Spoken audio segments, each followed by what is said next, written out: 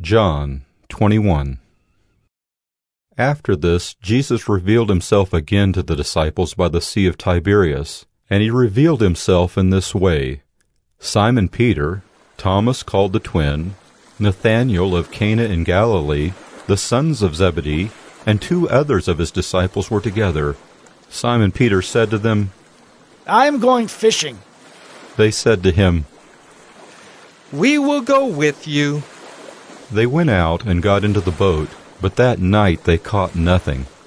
Just as day was breaking, Jesus stood on the shore, yet the disciples did not know that it was Jesus. Jesus said to them, "Children, do you have any fish?" They answered him, "No!" He said to them, "Cast the net on the right side of the boat, and you will find some." So they cast it, and now they were not able to haul it in because of the quantity of fish. That disciple whom Jesus loved therefore said to Peter, "It is the Lord." When Simon Peter heard that it was the Lord, he put on his outer garment, for he was stripped for work, and threw himself into the sea. The other disciples came in the boat, dragging the net full of fish, for they were not far from the land, but about 100 yards off. When they got out on land, they saw a charcoal fire in place, with fish laid out on it and bread. Jesus said to them, "Bring some of the fish that you have just caught." So Simon Peter went aboard and hauled the net ashore, full of large fish, 153 of them. And although there were so many, the net was not torn. Jesus said to them, "Come and have breakfast." Now none of the disciples dared ask him, "Who are you?" They knew it was the Lord. Jesus came and took the bread and gave it to them, and so with the fish. This was now the 3rd time that Jesus was revealed to the disciples after he was raised from the dead. When they had finished breakfast, Jesus said to Simon Peter, "Simon, son of John, do you love me more than these?"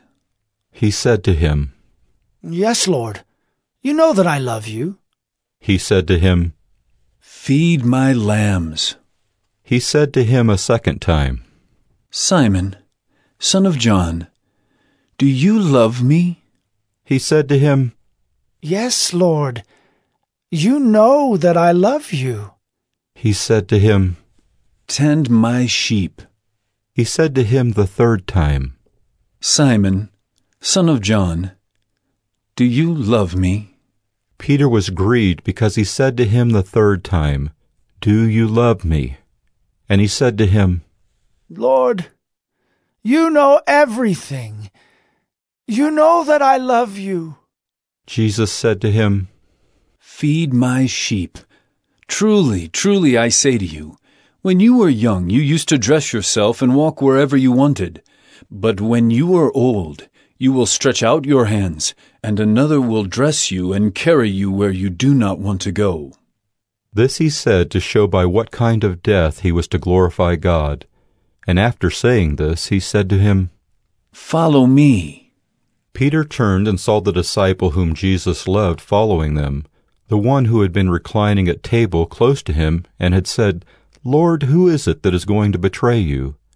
When Peter saw him, he said to Jesus, "Lord, what about this man?" Jesus said to him, "If it is my will that he remain until I come, what is that to you? You follow me."